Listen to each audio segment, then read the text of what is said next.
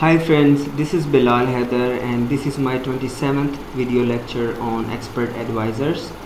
In this video I'll be talking about another trend indicator which is called Commodity Channel Index, or for short CCI. Okay, and let's go ahead and add our commodity channel index indicator to our chart.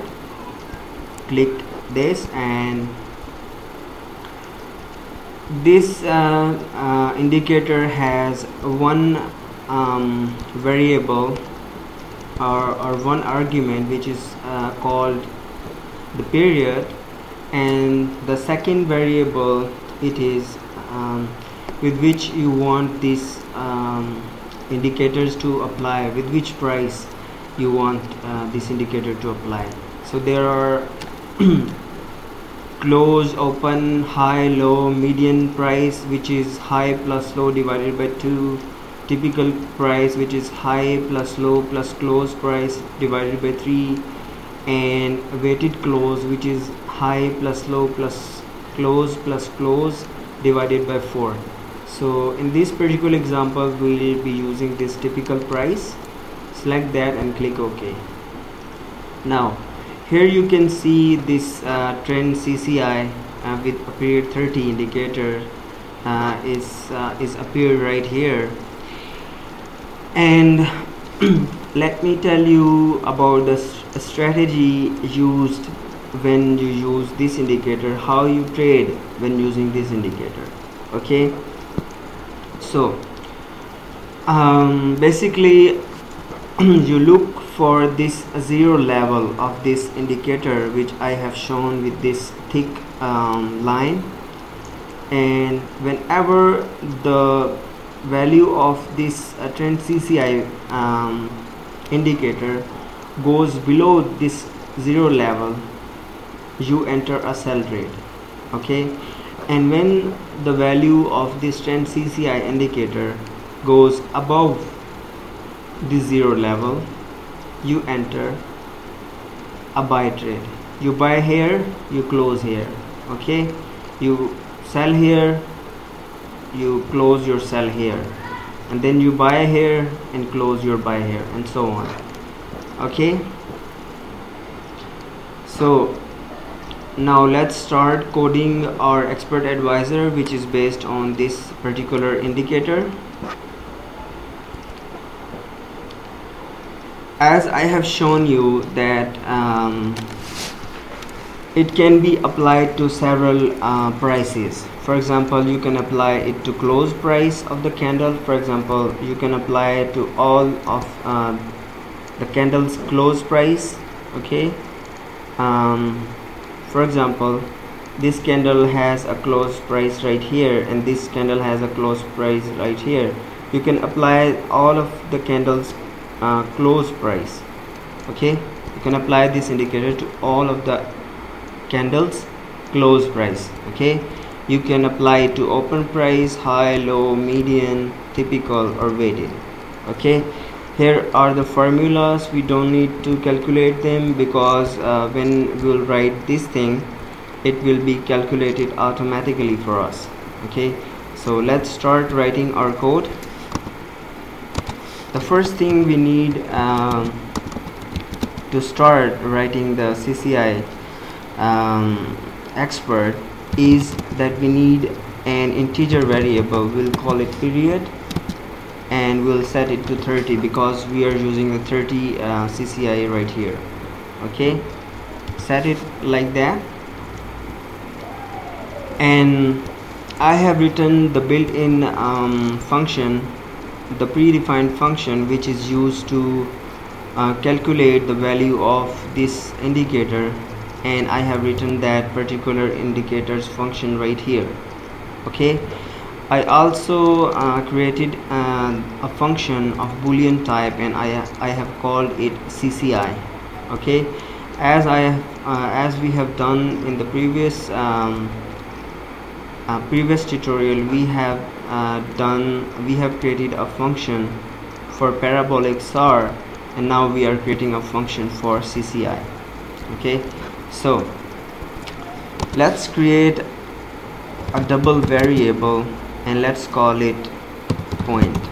Okay, and let's set it, let's not initialize it to some value. Okay, now point equals to this function.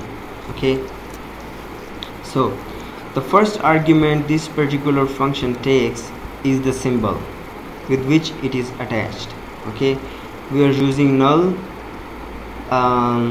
you know why. Okay, the next argument it takes is the time frame. So if we write 0 in here or null in here, that means the time frame of the chart with which it is attached to.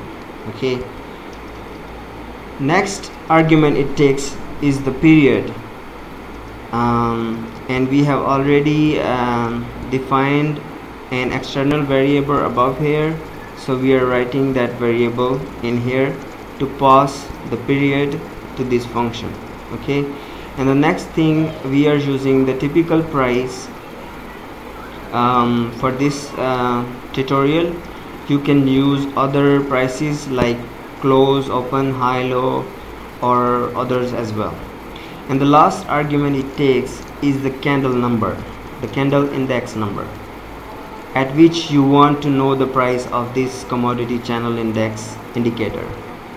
For example, if as we have written 0 in there, it will return us the value of CCI at this particular candle, and at here it has a value of minus 104.2437. okay, so now you have extracted the value of commodity channel index. What you are going to do now, you are going to write the conditions.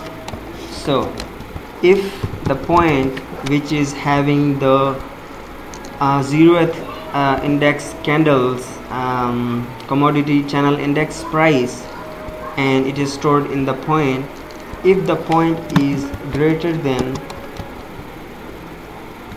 0, what we want to do, we want to return true.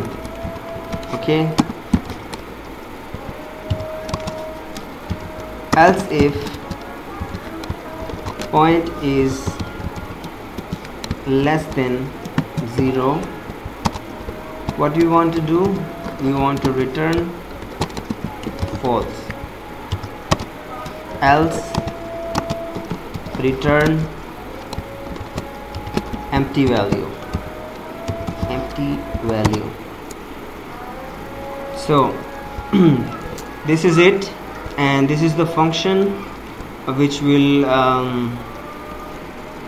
return us true if the trend CCI value is above its 0 level, and it will return us false if the trend CCI value is below the 0 level. Okay,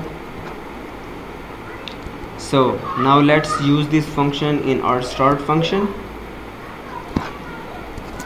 Let's make a boolean type variable and let's call it bill.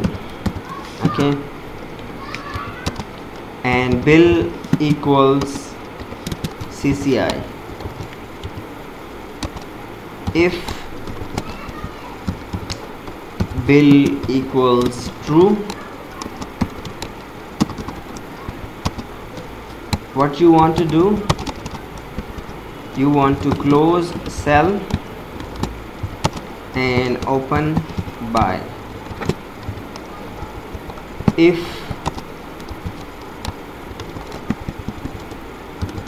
Else if bill equals false, what you want to do, close buy and open sell. And if you don't know what are those functions, you must watch my previous video. previous videos I have already told you how to write a function which can open a sell trade for you, or how to write a function which can open a buy trade for you. So watch my previous videos if you don't know what are these two functions. So this is all for this tutorial. Now you know how to use commodity channel index. Let me dry run this for you for once. Okay, so right here, when a new tick arrives, this function will be called, and it will create a boolean type variable, and then it will call this function right here, and it will jump in here. It will create this variable, and it will extract the information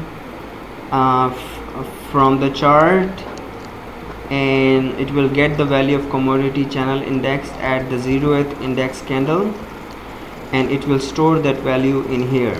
So right here the value is minus 104 point something. So if the point is greater than 0, it is not greater than 0, it will not do this, it will come down.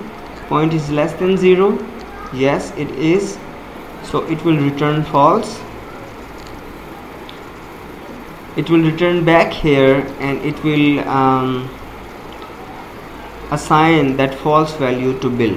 Okay, now it will test the condition right here. Bill equals true. No, this is not true. It will not execute this code. It will come down, and it will check the condition. Bill equals false. Yes, that's true. It will come inside, and it will close any buy orders, and it will open a sell trade. Okay, now this expert advisor has a drawback, and that is on each new tick arrival, it will keep on placing trades. Okay, so a new tick arrives, it will check the condition, it will be true, it will place a sell trade. Then a new tick arrives, place a sell trade, and it will keep on doing that for infinite many times. So how to tackle this problem? We can use the order totals function right here. Orders total, and we want order totals to be less than or equal to 1. If there are less than or 1 orders on the chart and this condition is true, you open a sell trade. Okay, now make it with this one, less than or equals to 1, and now you're ready to go. It will place only one order at a time. Okay, thank you for watching this tutorial, and keep on watching my tutorials. See you in next video.